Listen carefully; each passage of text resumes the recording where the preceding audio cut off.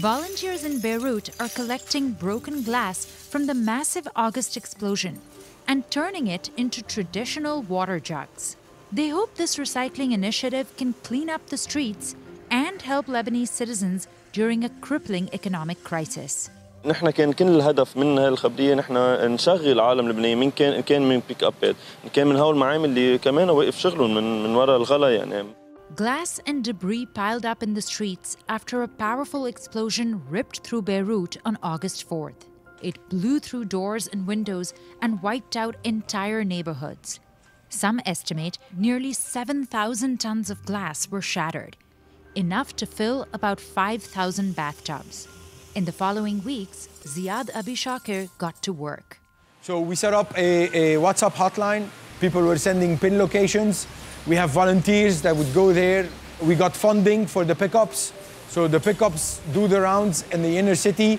They carefully collect glass from homes and buildings, load it onto trucks, and deliver it to the Hamoud family's glass factory in the northern city of Tripoli.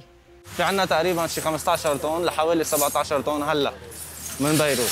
هسه الجمعيات عم يشتغلوا لحتى يبعثوا لنا اكثر. عم يقولوا لنا هسه في حوالي 150 160 طن ازاز مكسورين. Workers melt the broken bits in a red-hot furnace and produce jars in a mold. Others create the more traditional Lebanese pitchers through a delicate process of blowing. But much of the glass from the explosion is dirty and cannot be used at this factory, so it will likely be crushed and mixed into cement.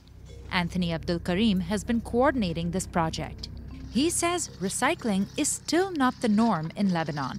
We have piles and mountains of waste that are piling up in Beirut that is mixed with everything. And glass and rubble and metals are mixed with organic waste, and this is not healthy. And Karim was afraid that all the glass from the explosion would also end up in landfills.